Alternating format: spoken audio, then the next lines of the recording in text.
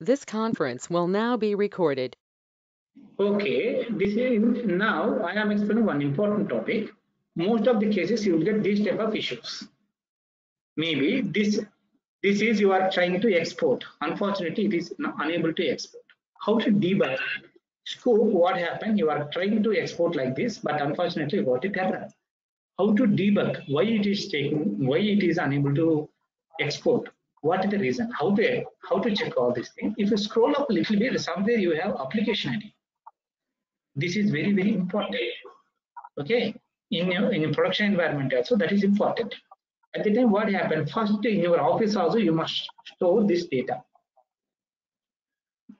Okay, what is this application log?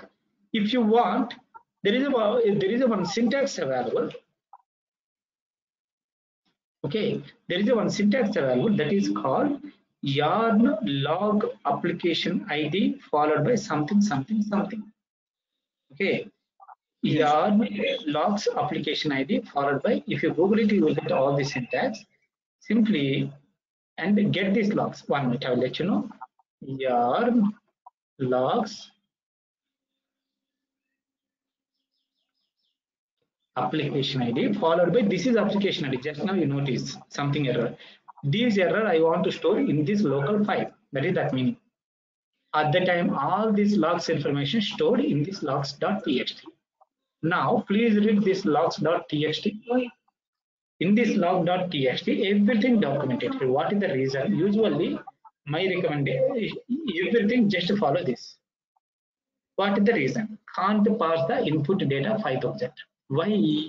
The main reason. Why? The main reason here you mention 5000. Pass the input data 5000. That is one reason. Similarly, scroll down. Can't export this data. Please check failure control. The main reason. What is the reason? I think data type issues. Okay. Here what happened? Wait. Here the main reason data type issues. Maybe 1 minute. I will check. Now go to last line. Slowly update this data. What this context? Please check these logs. So what is the reason? Starting time it clearly said this is integer. Can't pass this data to integer like that. You got it error. This one here 5 minutes back. So you that means I'm getting what is the reason. This is okay. Please check starting time here. Can't pass this 500 data. What is that meaning? In the here, go to your first of all. What is the error? 1 minute. Okay. First of all, what is the command you execute? A sqoop command followed by testing. First of all, you are trying to export this data. At the time, what happened? Please read this data DFS cat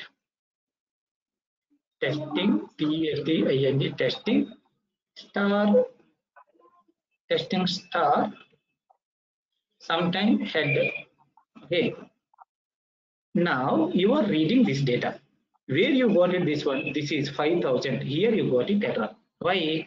After this data of joining, there is a 5000 data. Here you are getting something error. How to get and why you get it, why you got this error? My recommendation: go to, I think before export this data, you already created Oracle. What is this? First name, okay, last name, email ID, address, city, date of joining. After date of joining, you have other columns also. No, this is schema mismatch. This is the date you said. Many other columns also available. So this is not correct. So that's why what are you doing? Okay, please create one more table based on this export. Before export this data, just a minute. Okay, create table emp. Okay, if you want, please delete this existing table. Drop this table first. Next, create table name based on this data. You must create. That is also order. Must have same order. What is this? If you want, my recommendation, just copy first line, and paste here. Based on this data, create one schema. Maybe first one, emp id. This is where maybe integer. Okay, king. Maybe it is varchar. Varchar. Sorry, not king. Name. Sorry, name. It is varchar 32. Okay, this is job. Okay, job. It is varchar 32. Maybe after that, what is null? Maybe that is job manager. Okay, name, job, and something maybe number. Okay, something number. It is number. It is considered as integer. Wait, integer. After that, date of joining. It is, let's consider string. Okay, salary. It is yes, not string. I think you can consider varchar. Otherwise, timestamp also fine, but you must other use cases you have wait. Okay, next salary, that is integer. Okay, null, maybe this is bonus. Okay, next bonus. Okay, bonus, it is int. Okay, id, something id it is. Something department id. Okay, that is integer. So you must create a table based on this exporting data. Okay, blindly don't create anything. Now I want to export this data right now. Then what happened? Earlier, why you got this error? Can't pass something exception. Why? Here you have this number of columns, but above you have only 4 or 5 columns, unrelevant columns. That's why. Okay. Now try in that way. In that way, if you want to export these type of commands, very most frequently you are using your office. That application ID very important. Now try your level best to export. Now this is the data automatically exported. Don't worry, sometimes you will start in time small error. This is compatibility error. Don't worry, a small ignorable warnings. Let's come. Here, this is application ID number 4.